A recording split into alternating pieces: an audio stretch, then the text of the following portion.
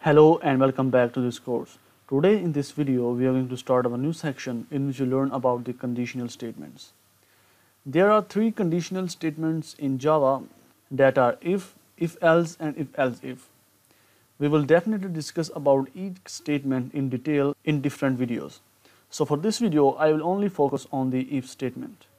If statement is used to specify a block of code to be executed if a specified condition is true. Means we will just type the if statement and we give one condition.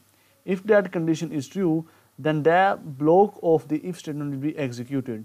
And if that condition is false, then that if block will not execute. Look at its syntax. You first have to put the if keyword, then you have to put the round brackets, and in round brackets you have to give the condition. You can also say in expression. Now if that expression or condition is true, then this block will be executed. And if the condition is false, then the block of if will not be executed. I hope you understand.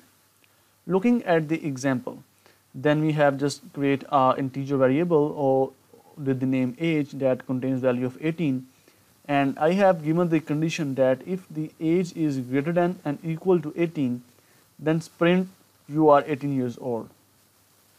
And outside I have typed another statement that will display statement outside the if. So let's run this example on our IDE. Now here in NetBeans, in the main function, I am just going to declare a variable like int age, and I am not going to give it value. I am going to take input from the user. I just type here scanner s1 is equal to new scanner and system.in. I first import the scanner class, and then I am just going to age equals to s1 dot next int. Now I have got the value from the user using the scanner class. Now I am going to apply the if statement here. So I type here if keyword, then in round brackets I just type here age is greater than equal to 18, then come inside the block and print this message system.out.println you are 18 years old. And outside the body I just type here system.out.println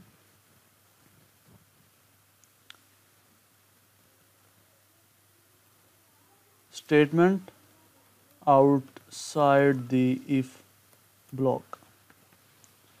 So before running this program, I am going to write one statement here like system.out.println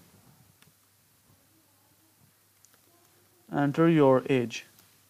Now if I run this program, you will see a message enter your age. I type here 25. You will see you are 18 years old and statement outside the if block.